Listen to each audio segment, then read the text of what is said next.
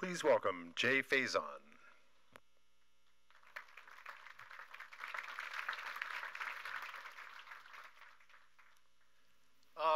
Thanks so much for Third Wave for having me. I'm going to break it up a little bit here and walk around, use some slides. It is a great honor for me to be here in front of such an esteemed group of innovators and risk takers and technical talent. I mean, you are America's greatest asset, right? This is what built America. These new industries driven by innovators is what built our country, right? Now, I'm just an underpaid nuclear advocate. But what I've learned through all of this is that nuclear is really a very complex ecosystem with many different parts. And all of the parts are required. But this ecosystem is in crisis. This ecosystem is in crisis. I think we need to capture that. And in order to fix this crisis, we need innovation, right? But to get the innovation, we need better policy. And we've heard a lot of that. But to get to better policy, I think we need a better story. So while I may lower the average IQ in the room here a bit, I'm going to try a story on you. I hope you like it. So there are really two types of innovation in America. There's the world that I come from, which is really the low end of high tech. But actually, I'm talking about real Silicon Valley innovation. Got my clicker. This is the kind of innovation where America dominates, right? It's creative destruction. It's lots of, it can be built in a garage. You don't need a lot of capital. You can scale quickly. You can have software engineers sitting next to you, and you can have Indian engineers working at night. You can come back the next day. You have code written. You marry that with products. It's super flexible, right? Doesn't require a big, sophisticated supply chain necessarily. Heck, it doesn't even really require any hardware these days. But that's one type. And government policy is a nice to have. You need to protect your intellectual property, but it's more of a nuisance than anything else. Now, industrial innovation, something that I've started to learn into here, is entirely different. And I think when most Americans think about industrial innovation, when they think about innovation, they think about Silicon Valley innovation. You think about Uber and Apple and Google. But there's a real misunderstanding about what's required to win with big industrial innovation like we did in the 50s and 60s. We're not winning that game. You know, China, Korea, Japan was. We are not winning that game today. This is an entirely different game. It requires a lot of capital. It requires a lot of patience, very long payback periods. It requires a skilled workforce, not necessarily with STEM education, but a lot of advanced welders, advanced technical talent. And you have to have, creative destruction is not a good thing. You don't want one company here today and another company here tomorrow. You need to have consistency. It can take a decade to build a good supply chain, right? And you have to have good government policy. You have to have consistent government policy. And I've been on the Hill a lot, and I think this has kind of been missing in the discussion. So I was at a fundraiser and with a presidential candidate, and he was asked the question, what is your energy policy? And he said, well, right now there's probably a guy in a garage that's coming up with the next greatest thing like we did for fracking. And I'm sitting there going, hold on a second here. Fracking was developed at the Department of Energy. You know, it was a 20-year life cycle. It was hundreds of millions of dollars. What are you talking about? Everybody in the room's going, yeah, that's right. Yeah, that's what we can do. And that's the big gap that we have today, right? This is not a garage, right? This is Vogel. And they wouldn't tell me what the train cost, but I think somebody slipped and told me I think it was like $100 million to put 2 reactors in place for, and then what happens to the train afterwards? There's no plan on the horizon. I'm not sure what they're going to do with this crane, but it's pretty damn impressive when you see it in action. 6,000 workers, unbelievable complexity, and you know we're trying to do all this at the same time. We're not building a sustainable supply chain right now. So how did we get here? I mean, we invented nuclear. We won World War II with nuclear, and then we turned that into what could have been the majority of our energy supply, right? We built it, we studied it, we tested it at national laboratories, we hit the gas, we even got up to building 90 plants at the same time. That's a lot, right? You can't scale wind and solar anywhere that fast. That's a lot of electricity coming online. But 1979, 3 Mile Island, right, followed by the China Syndrome and the environmentalist movement, boy, they were in high gear. And they won, and we stopped.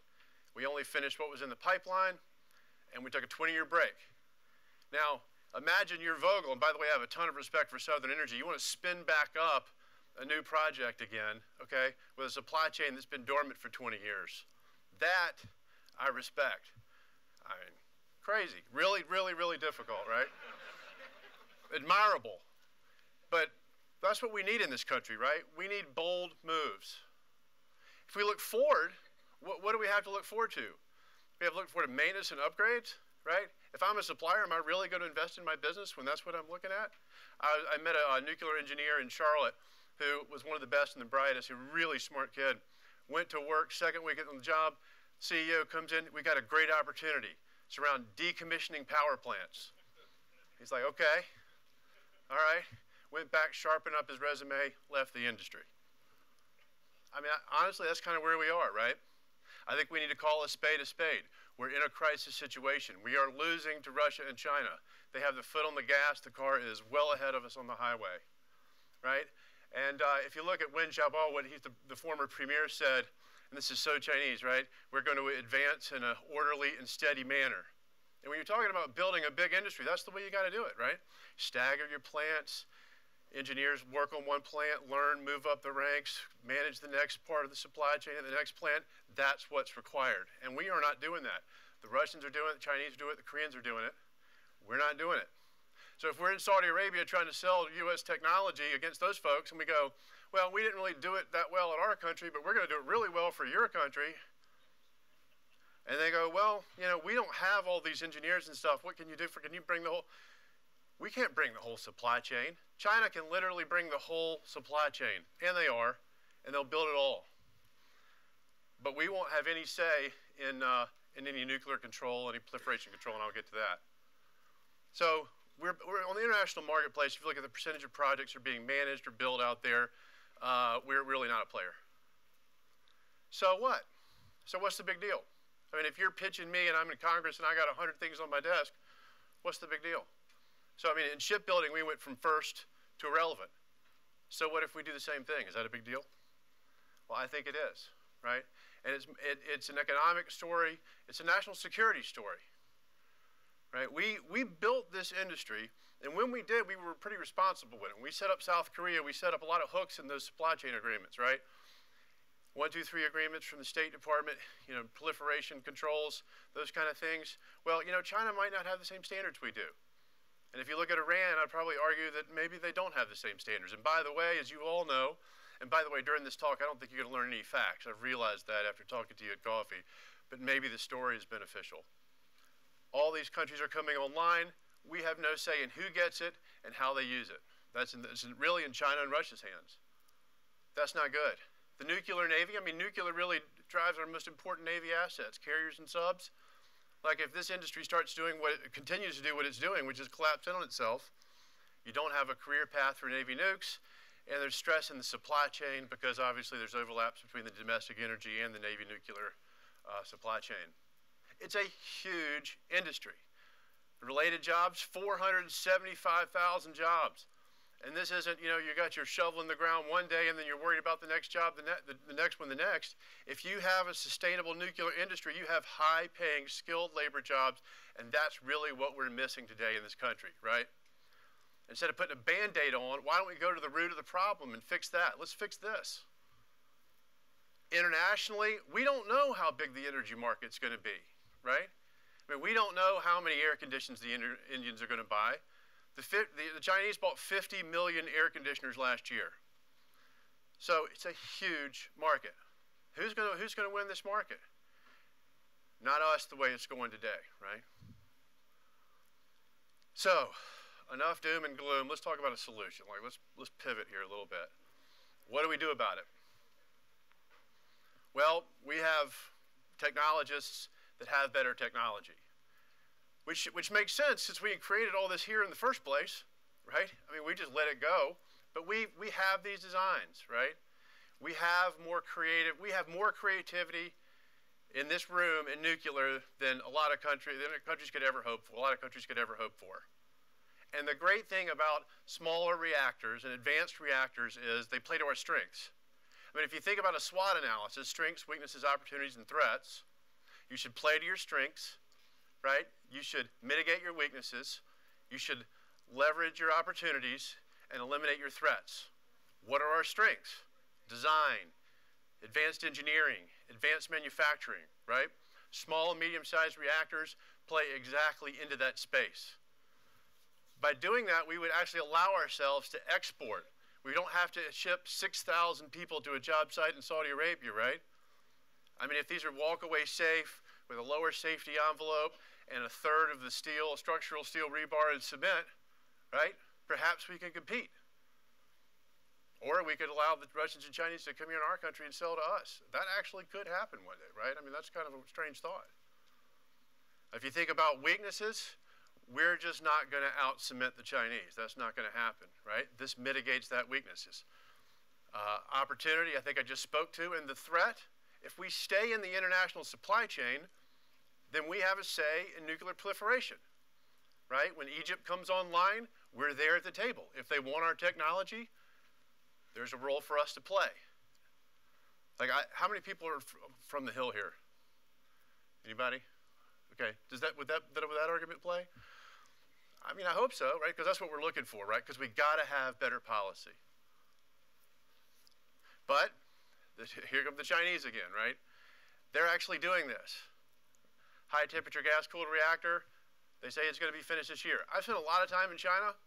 They actually finish. And I know nuclear might be an exception, but generally, give them enough time, they're going to finish when they say they're going to finish, right? They are unbelievably efficient. I've seen it with my own eyes over a lot of years. I'll bet this thing gets done. 2 more in the pipeline, and Saudi Arabia's already hired an MOU for the same type of reactor in their country. This is a little bit of embarrassment here, right? And these are the kind of stories I hope that resonate, because we built the technology, we have the designs. China's effectively just taken those designs and started to commercialize them. And what are we doing? We are hamstringing our entrepreneurs with crazy regulations so that we can't take the ideas that we invented here and commercialize those ideas. Right? That should make us a little ashamed of ourselves, I think, as a country. So why? Why, with all these opportunities and risks, are we such a low priority?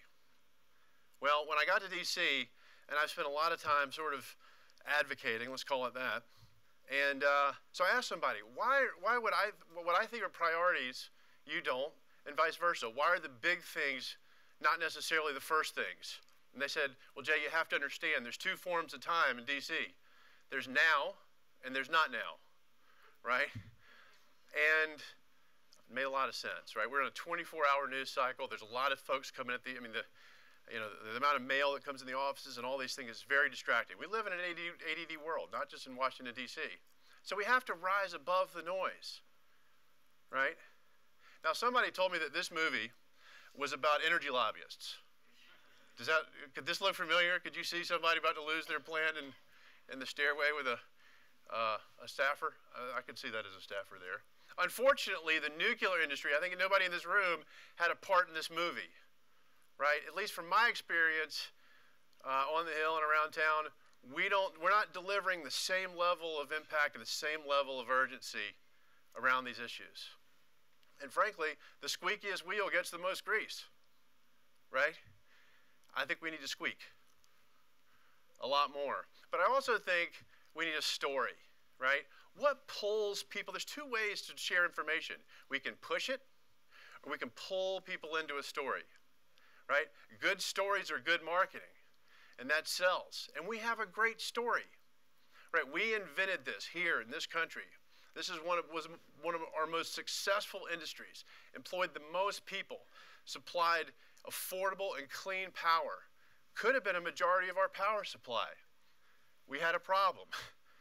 You know, we had an incident at the end of the 70s that basically turned public opinion against us, and we've been struggling ever since. We then try to amp back up again. We try 4 or 5 plants at the same time. We don't get those sort of sequential learnings. We're now over budget and over time. People think we're too expensive. And wake up one morning today, we are in a crisis. Now, if we want to participate in the now and the not now continuum, let's just call it a crisis, right? The good news is, it is a crisis, right? We cannot afford to just let this industry go away. Now, but what's the significance? We say we have a crisis, but what's the significance? We have to explain that. And it has to be more than everybody's got a job story. We need to tell the job story, but we need to do more. We need to put this into a tight story. A lot of other lobbyists, a lot of other industries, a lot of other advocates have a lot of consistency in the way they tell this. So that the people, the lawmakers, the policymakers are hearing a consistent message and story that raises the importance of the issue. I think this is critical. We're all working on ideas. We've heard a lot of them today.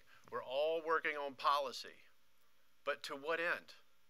How do these policies that are sporadic, I think we could all agree on that today, lead to the things that will allow us to compete with the Chinese and the Russians and keep our country safe? I think we need goals.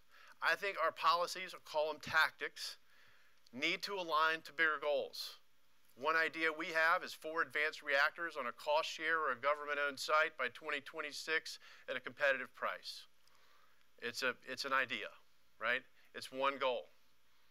But love to have some more ideas.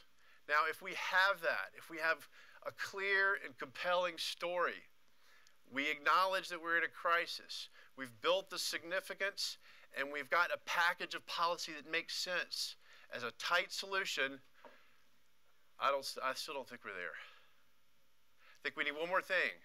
I think we need a national priority statement, right? We had one. I'll go to that. Here's an idea. This is just one idea. The U.S. nuclear industry is a priority for our national security, economy, and diverse energy systems.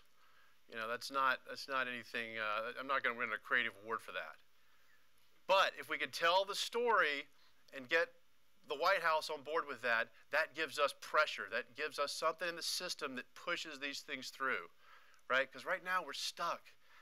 Congress, this story is virtually unknown in the halls of power in the government. Would you guys agree with that? Okay, we're doing better than I thought. I think we need to do a bit better. But we've done it before. This is not such a crazy idea. We had Dwight D. Eisenhower that basically prioritized taking our industrial weapons, our nuclear weapons capabilities, and turning that into domestic energy. And it worked, right? But it was a national priority. People knew that. And I think that's what's required. So anyway, look, I actually did this speech for a couple reasons. One, I'm honored to be here, and I like what Third Way is doing. But I also wanted to force myself into trying to craft a story on something that's very, very complex. So this was my rough draft. This was my attempt. I think the next shot at this is to get to a card, not a stack of papers.